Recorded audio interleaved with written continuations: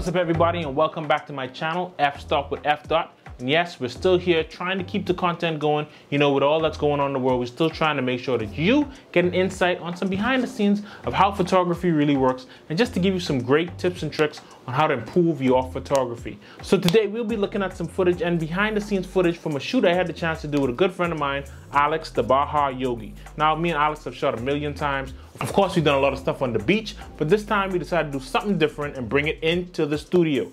So in the studio is different for her, and it was different for me shooting in the studio, but we kind of made it work, and we came up with a concept that would be something kind of epic. The image to me came out really great. So we used the EOS R on the shoot, and of course, again, I modified it, and I think most of the shots I used the 100mm macro as a portrait lens because I like that lens. I've been using it for years. The 100mm macro is a beautiful lens. I mean, I know it says macro and people get caught up in saying, oh, it's a macro lens, but you use it for portraiture. But truthfully, it's the most beautiful portrait lens you can have. It's a 2.8 and it just has the right focal length and it makes everything just flat, beautiful and compressed. I love the lens for use in studio when I'm shooting close-ups and portraits. It just does a wonderful job.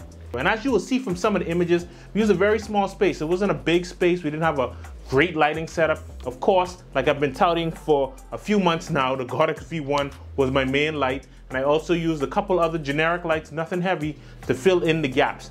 But, you know, I used the Godox V1 and I used another Godox flash for a side light, for a backlight actually. I used another Godox flash for a backlight. But, you know, I did basically all of this with strobes. Like, I didn't set up real studio lights. There was no Profoto B1, there was no big softboxes. I just used flash heads, portable flash heads, the Godox V1, and another Godox flash that I use as a backlight, and it worked perfectly. Now, the key to the shoot that you will notice when you see the images is the negative fill.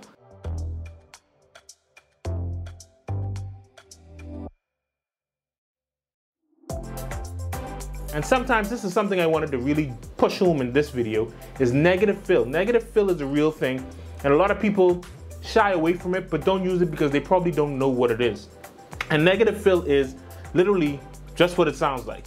If you're using positive fill, you'd use white cards on each side of the model to kind of illuminate the shadows and bring the shadows up, raising the shadows. Like you'd probably put a reflector underneath the model to raise the shadows, or to the side, left or right of the model to raise the shadows on the sides of a model if you're using positive fill, which would be a white card.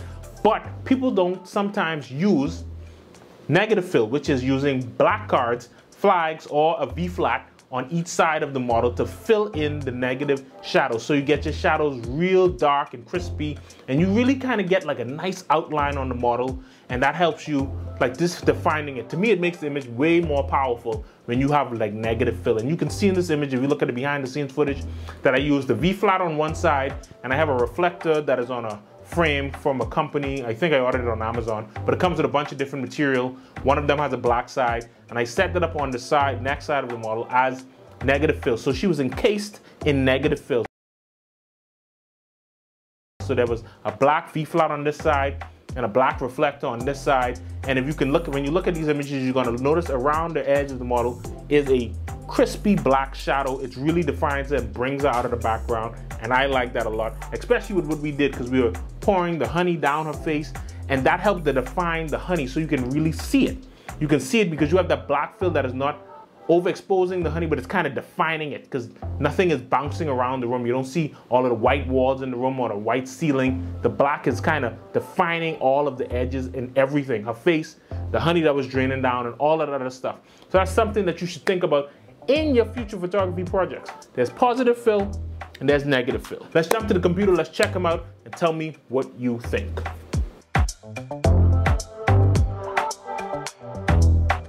So we're gonna jump straight into this first image, which I think demonstrates easily the whole conversation about negative fill. Now, normally what people do is they try to illuminate the shadows and really get the shadows to pop. But if you look closely at this image, you're gonna see that right around the borders of the model, because of the negative fill, you get this real nice dark rim around the shadows that it really makes it pop. And that's because of the dark cards, the black cards that we have right up next to the model. Like I said, the model was encased in the negative fill. So there was a black card here, there was a black card here, and that's how you get these nice rich shadows around the rim of the model. And those things really help define the facial features, the jawline, and all those other stuff, the neck. You really get to see those things in these kind of images when you get that negative shadow that really pops in these areas right around the model because of those black cards and negative fill. And of course, like I'm a big fan of, is the catch lights. So as you can see, that Godox V1 on the C-stand that is pointing down in a clamshell lighting kind of setup really brings out the highlights in the eyes, because you have that box at the bottom and that box at the top that really make those eyes pop. Now again, like I was saying, like as you can look at the quality of this image, again, this is EOS R.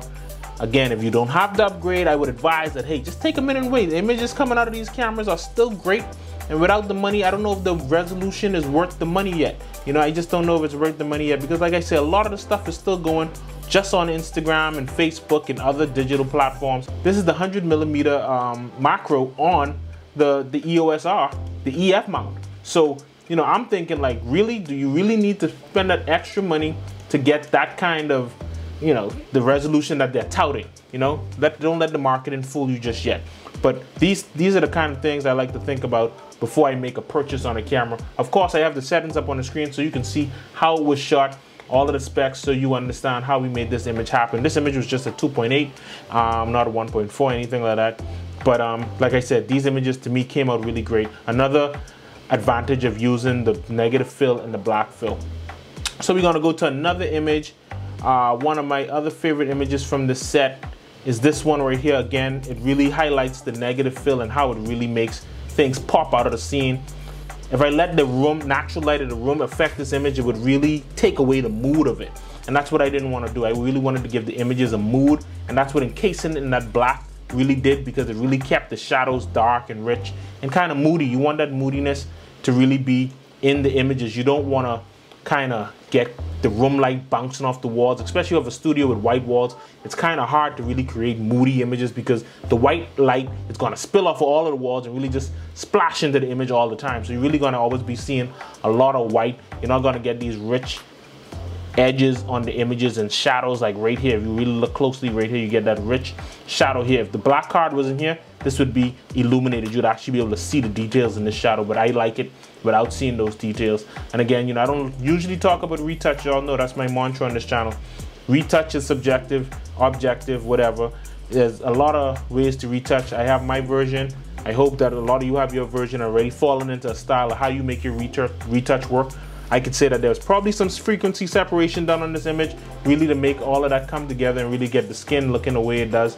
But again, to each his own when it comes to retouching.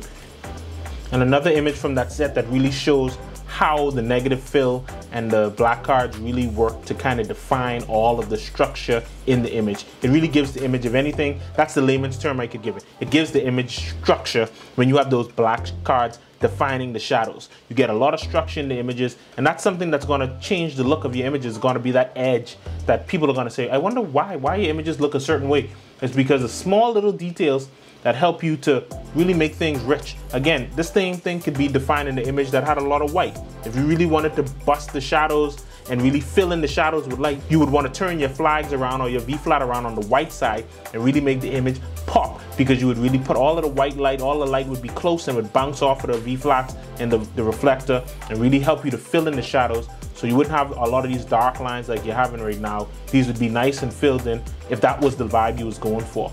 But again, that's not what I was going for with this shoot. I wanted the shadows to be really rich, and so I put the black cards up and the V-flat up to make sure that we could see all of the definition in the image. So as you can see, these images have the definition that I wanted, and that's something you can think about. Again, big fan of the catch lights.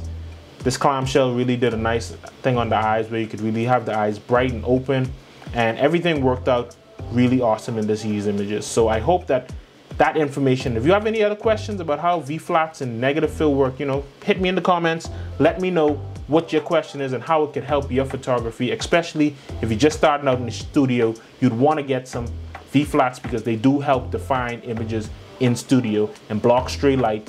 So guys, I hope you liked that walkthrough of how that photo shoot went and how those images were made. I hope that you learned something. Of course, again, just think about these things as you go into your photo shoot. I can't tell you exactly how to do it because your situation is going to be different than mine, but these videos are just meant to kind of give you some insight into things you should think about when approaching a photo shoot and things that make the difference in images. And reality is, it's the very small things that always make images stand out. It's not always like the big things and all that other stuff. Sometimes it's just the outfit, sometimes it's the location, and sometimes it's just a black card that helps to define the shadows on one side. These are the small things that help you to define your images. So again, check me out on my channel. Of course, if you don't follow me out on Instagram, you're gonna see a lot of these images before I even post these videos on my Instagram page. That's at f.242, f.242 on Instagram. If you have any questions, it's best that you drop it right in my DM right there. I'll do my best to respond to all of those things. But again, if you like this video, hit the subscribe button, ring the notification bell, just in case, because I upload these videos kind of sporadically. But if you want to be in the know, hit the notification bell so you know just as soon as I post those videos. Again, thank you for checking out my channel, F Talk with F Dot. See you next time.